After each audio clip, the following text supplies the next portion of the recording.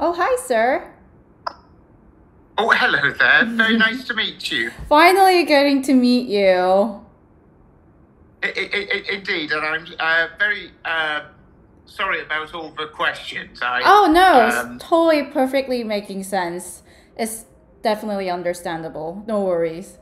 Sir Gavin Williamson is being interviewed for a possible job by Soo-yeon Lee, the Vice President of External Affairs at the South Korean firm Hansong Consulting. Ahead of the Zoom chat, Sir Gavin sent Soo-yeon a series of emails asking for more information about the company and wanted some references. I'm very intrigued as to some of the things that you were sort of saying that you were looking at sort of doing and sort of looking at sort of exploring as an idea. Sir Gavin was right to be suspicious about Hansong Consulting because it doesn't actually exist. It's an entirely fictional company. It has a website and an email address, but no clients, no money, and no staff. And Soo-yeon Lee is an undercover reporter. I'm Anthony Barnett, and for many years I've been investigating the financial interests of politicians of all main parties. I was approached by Led by Donkeys to help them conduct an experiment after the recent scandal over MPs and their second jobs.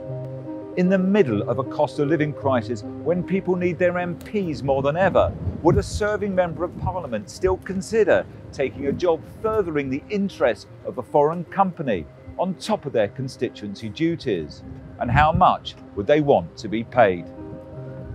It's not against parliamentary rules for an MP to take a second job or a third or a fourth job, nor is it against the rules for them to work for a foreign company, and there are no limits on what they can earn and how much time they can spend. And maybe that's the problem. Certainly, a clear majority of the public think it's wrong for serving MPs to also work for a private company. I think there are. I think sort of right across, the UK and Europe, there's an awful lot of investment opportunities. I wasn't sure what sort of was it sort of the family, is it heavy industry that they're involved in, or is it sort of technology industries? 12 hours before our scheduled meeting, Sir Gavin Williamson emailed us, saying that before we take things any further, I would be grateful if you could send some more information on your business and some suitable references. And 2 hours before we were due to speak, Sir Gavin emailed us again, saying he needed to take security very seriously and asking for information on the existence of the company, before adding, I do hope that you understand, as I would very much like to discuss what sounds a fascinating opportunity. Of course, we couldn't prove Hansong exists, but minutes before the call, he said he'd come onto Zoom anyway. But it certainly sounds really interesting. I mean, obviously, as you know, and obviously in South Korea, there's sort of very clear rules for those who are, doing advisory, any form of advisory work, and that's incredibly important, sort of probity. I suppose really what I sort of I sort of have been very fortunate to have an experience of not only working in industry before going into politics, but I obviously had an enormous privilege of working for roles in defence, education, as well as sort of party management. It's in a role that you don't really have. I don't believe in South Korea, which is a role of chief whip, and that's all about sort of the party management of a political party. Sir Gavin was also in Rishi Sunak's cabinet as Minister of State without portfolio until he was forced to resign after allegations of bullying, but he's pledged to clear his name, and he was happy to talk to us about his role heading up the Ministry of Defence. When I was Defence Secretary, I was very keen to sort of see British forces more heavily involved in the sort of Asia-Pacific region, and we started to see sort of the development of work between Britain and Australia, which led to Australia signing, the £20 billion frigate deal with BAE Systems, which is one of the UK's largest defence contractors.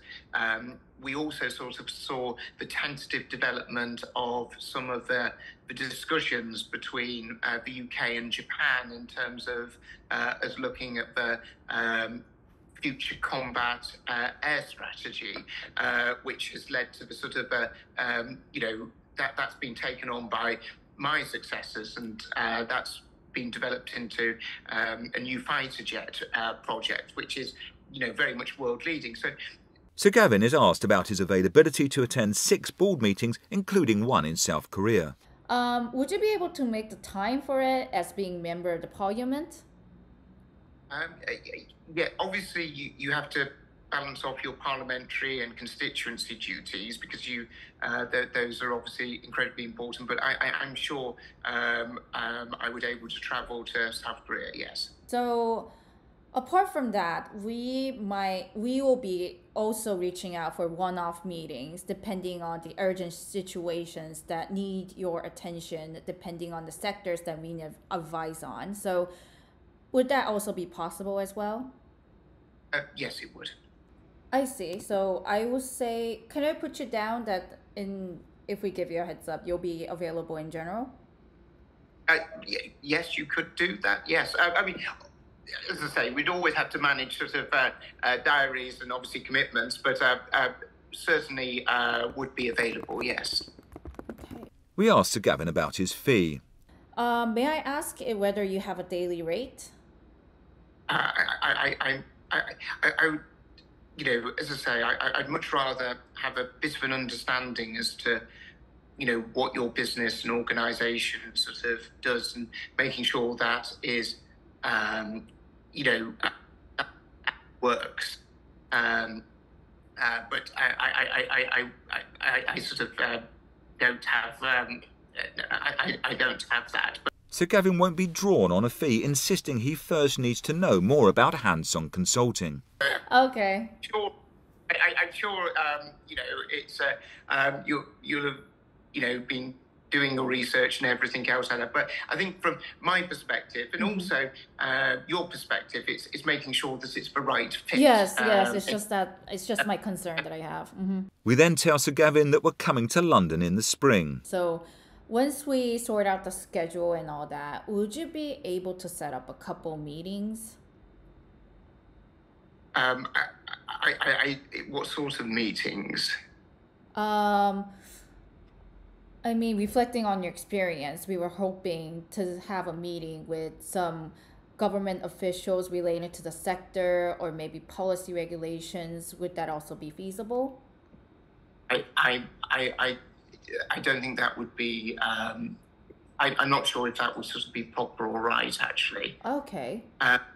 I do apologise. I think I'm probably going to have to. I feel I'm not sure this is. Maybe I'm the right person on this, because. But thank you very much for your time. Okay. I'm just sort of. Okay. Thank you. Bye.